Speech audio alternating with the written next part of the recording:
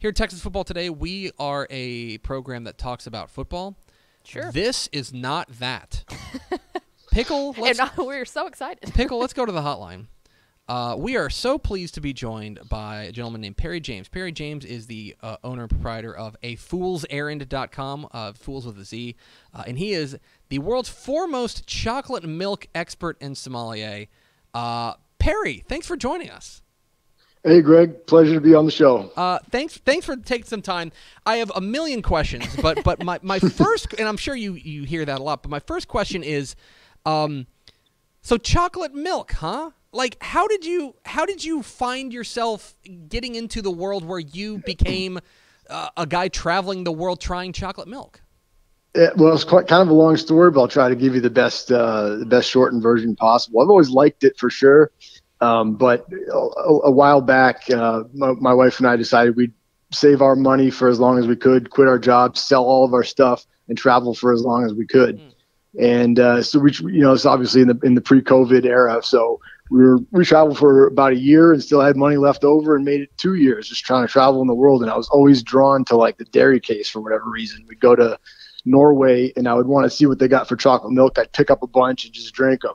A few months into that, I just I said, why don't I start taking pictures of this stuff and documenting it? I know there's a bunch back home in the States, so I don't know. So I just started, writing reviews and taking pictures and translating all the stuff. And after about 500 of those, I figured, I don't think anyone else is doing this. I'm going to call myself, I guess, the world's foremost chocolate milk expert until, proven otherwise. And, 500, 1,000, 1,500 later. And, we're at 16 something now, so just going strong. Well, and I'm looking at your website. It says 1,573 chocolate milks reviewed. Yep. Okie dokie. And from all across the world. And in watching, I found your stuff on YouTube, which is really where, I came to be familiar with your work. And it strikes me, one of the things that really drew me to your content, you're very clearly passionate about chocolate milk. Like, this is something that, it seems like it's not a job for you. It's a hobby. Is it fair to say that this is just something that you really enjoy and you found a way to just kind of make a little niche for yourself? That's a good question. And yeah, it sort of began as a pastime, became like a passion, became obsession, and, have that kind of a sort of completionist sort of a drive, I guess, sometimes. And it sounds lame. I swear to God, I'm like a normal guy otherwise. It's hard to make that claim when this stuff's out there. But it's just, I just think niche is the way to go. I mean, go an inch wide and a mile deep. And you guys with Texas football, I know it seems like there's so much content to cover, but to anyone else, it's like, wow, that's pretty niche. And I think that's the way to go. And we're talking with Perry James, the world's foremost chocolate milk expert here on Texas Football Today. Get involved in the conversation in hashtag TFToday. Something I was thinking about last night when I was coming up with questions for you. This is going to sound strange. Do you like milk? Like, because chocolate milk is a very different thing from milk. Is it just chocolate milk, or do you like strawberry milk, or what's the deal here? I like all flavored milks for sure, but I got to make a cutoff at some point, or else I'm just going to kind of overdo it. I'm going to be honest with you, those might disappoint some people. I'm not a big fan of just regular milk flavor, whatever that is. I'll have it in my cereal, I have it in my coffee, but just by itself. And over the years of, some of these farmers forced me to drink it. Here's this stuff right out of the cow, have at it. I'm like, oh my God. But you know what?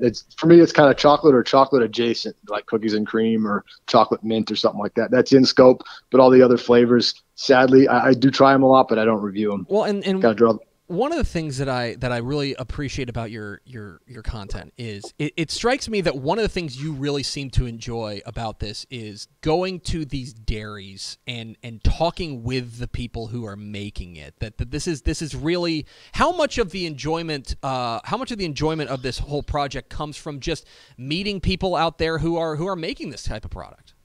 Yeah, it's a good point, and that's something that was unexpected along the way. At first I'm just going, I just want to chasing the flavor. I want to find the best one. But, at some point, like the people you meet and the situations you run into and some of the hospitality you receive and some of the conversations you have, that's really what's kind of the gold at the end of the day. I do try to mention that on some of the videos and stuff like that. And it certainly helps. That doesn't necessarily help the score or the review. If I had a good connection with a person, it hurts. it always sucks to call someone's baby ugly. I've had to do that a few times, but I don't take pleasure in that. But in general, yeah, you're right, man. If that comes through in the videos, then I'm very happy with that. So I was telling Tepper yesterday, I was like, man, I feel like I know a lot about chocolate milk, like compared to an average person. I was like, this guy is making me look like an absolute rookie. So like from a person at home that doesn't get to go try all of these different chocolate milks, I'm curious, what milk makes the best chocolate? Like whole milk, 2%, what milk do you think makes the best? Oh yeah. I mean, it's whole or go home pretty much. I mean, I do review them all, but not just the whole that you see at the supermarket is capped at 3.25000% fat, which, there's, as it comes out of the cow, it could be up to 4.8%. So they take that, and dairy fat's very valuable. So they'll allocate it towards higher margin items like yogurt or ice cream. So, but when you go to like a local dairy and you get like a non-homogenized or cream line milk, that doesn't have it skimmed off the top, so it's a higher fat content, and you get that kind of more of that buttery cream flavor. I know it sounds super lame, but it's really there. It's I could point some out to you in your local area. I think that might do that. Oh, we'll take any suggestions. Yeah. But the other question Sure. I have for you here is, say, do you ever just make chocolate milk at home, like yourself? And if you do, like, is dry powder like illegal? Like, is it heavy Hershey syrup? Like, what do we need to do at home to experience like the greatness? Okay, so I think you got to start with the base, right? It's you start with a good like non-homogenized, ideally cream line milk. And if you're a powder or syrup person, I'm probably not going to convert a person one way or the other. I did just recently do a Nesquik video, and reviewed the syrup versus powder. I grew up on powder. It has cachet to me, but if I'm honest, I think the syrup is a little bit of a better play, because if you if you put too much syrup in, you don't really pay a price on the texture side. It's still going to be smooth and drinkable. If you put too much powder in there, it might hit you right in that the Kermit the Frog, the uvula thing, and make you cough a little bit. So there's some good chocolate powders out there. Cocoa Metro just came out with one that's super good. Definitely an upgrade over your typical Nesquik. But yeah, you can mix your own for sure. A lot of people do that. Perry James here, talking chocolate milk here on our show, and very excited to have you. Now, I don't want to blow up your spot. I don't want to have to reveal everything, but like, there's no way this is your straight job, right? Like, you've got to have there's got to be another way to, or are you making a living going around the world talking chocolate milk? Oh, absolutely not. No, I get zero compensation. I get the occasional free chocolate milk here, and I'd rather pay for it. I'd rather pay twice for it, but. No, for the period of time we were traveling, once our money ran out, I was back to looking for a regular job. And, as luck would have it, with 2.5 years gap on your resume, so to speak, and you're off doing chocolate milk videos, that's not the most, doesn't have the most cachet with hiring managers. So it took me probably another year to find a job. Fortunately, my wife is a lot smarter and more employable than I am. So, I do have a real job now for sure, so that's why I only crank out about one video per month, but we're still on the grind all the time. We can work remotely, and we travel a lot and still hit up as many dairies as we can, so there's no end in sight. Is your wife into chocolate milk as well? Is this, or does she think you're a psychopath? Yeah, I mean, she has been by proxy, so she's probably had the second most. I forced her to try, the really good ones and the really bad ones I have her try. So she's had quite a few, but she's a super gamer in terms of like, hey, let's drive 11 hours to get this one crap chocolate milk, on the weekend or something like that. She's always been very helpful with that. And just having oddly enough, having like a female presence sometimes when I show up to some of these places, there's a lot less skepticism involved. Some of these dairies you show up to don't have a storefront, and maybe they don't want you there. Maybe they're skeptical of like, who are you, part of PETA or something like that.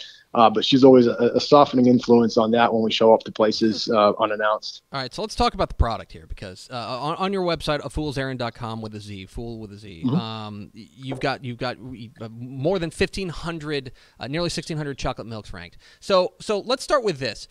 Because you've also got a map that would make you have a lot of friends around here in our part of the nerd world with your map. So where is the center of the chocolate milk universe right now? Where is the center of the chocolate milk world? Oh, the absolute center is Lancaster County, Pennsylvania. It's Amish country. There's a lot of Amish Mennonite farms out there. I don't know if it's the proximity to Hershey, Hershey, Pennsylvania, and that which has, I guess, is the chocolate influence. But there's so many independent, local, small dairy farms in Pennsylvania and into New York State that just kind of blows away any other state, and it's mind-boggling. And they're not all easy to find, not all online.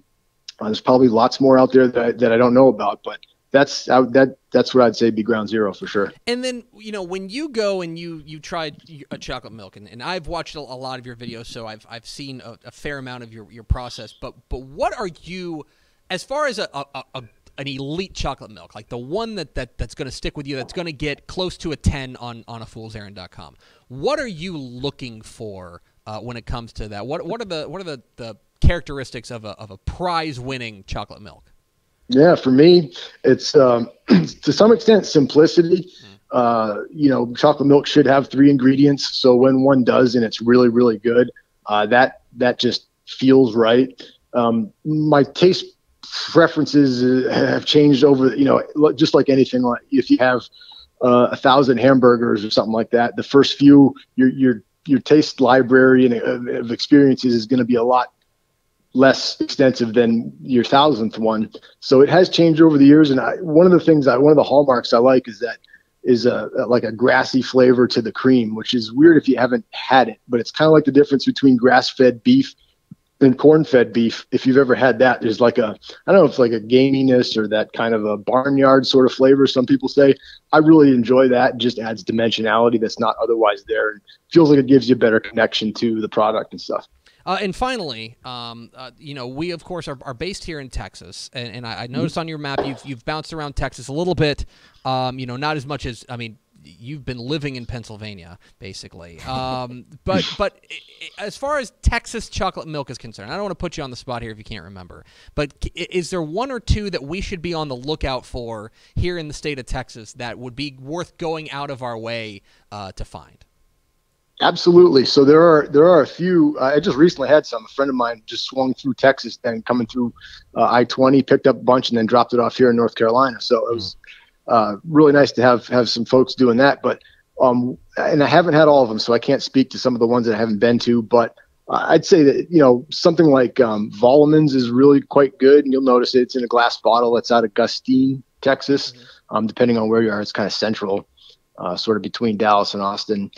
And that's one that's quite good. It is homogenized, so I think there's still room for improvement there, but it does have a nice cocoa flavor. It looks gorgeous and it does drink very nicely.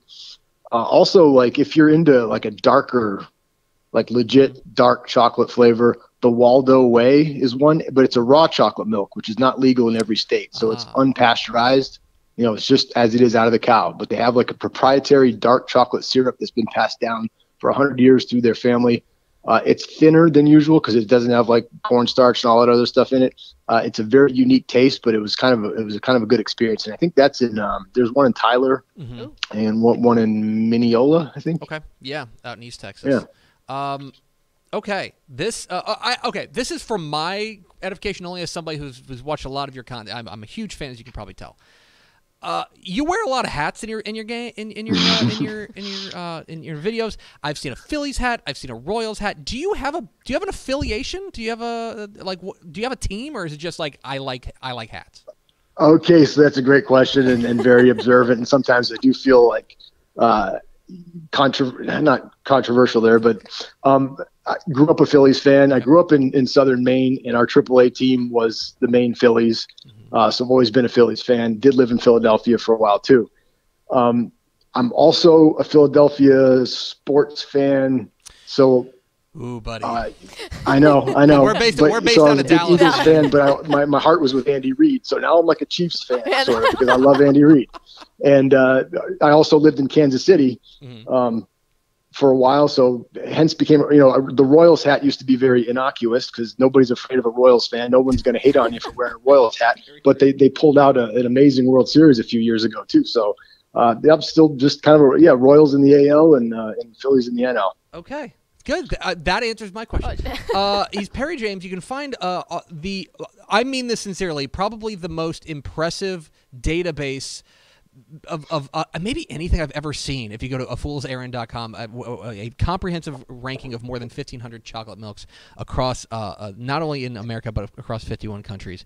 It's afoolserrand.com with a Z. Perry James. PJ, appreciate your time, man. Thank you so much for fielding a weird email from an internet show about We were football so in excited. Texas. We were so thrilled to have you on, and we look forward to seeing what you have next. Oh, awesome. Thanks so much for the opportunity, Greg and Ashley. Very much appreciate it. And again, I'll take a look at what you guys are doing, but it's niche also, and I very much respect that. So just, stay on the grind. Man, you and me, we're blood brothers. Appreciate you, my friend. Take care. There he goes. Perry James of afoolserrand.com, fools with a Z, AFOOLZERRAND.com. It is have you browsed through the website? Oh yeah. The website's nuts. Like I It can't is. like Well, and here, part of the reason he kind of hit on it there.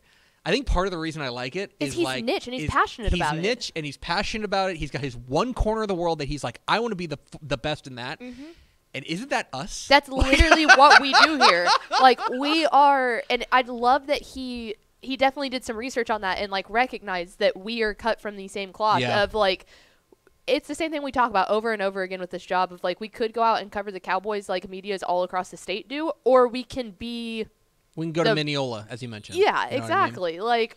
That's so cool. And I did watch his Nesquik review. That was one of the ones that I think everybody wanted to do. It's one of the things. It's like if you're like a movie review podcast, everyone wants you to review a terrible movie. Yeah. It's like, and he's super honest about it. He goes, look, this, like, he mixed the powder and stuff like that. He's like, look, this has like a lot of memories for me. Yeah. So like, I get it. But like, if I'm being honest, it's just not that great. Right. You know? Because he's had 1,500 other ones. Yeah, exactly.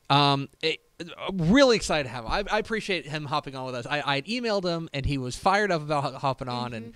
And by the way, like, his YouTube channel does not have nearly enough subscribers. No, yeah, y'all need to go subscribe to this because Yeah. that's the other thing we were talking about. Like, not only is it just cool content, like, it's from a person who does videos for a living. It's it is really well edited. so well shot, so well edited. It's genuinely intriguing. Like, it's fun to watch. And they are, I'll say this. He takes time and spends it on Yes, it, you know? they're very easy watches. Yes. These are it's really cool. So I hope you guys will go and check that out. I believe it's afoolserrand.com is the name of his YouTube channel as well. So anyway, that's Perry James, the world's foremost chocolate milk expert.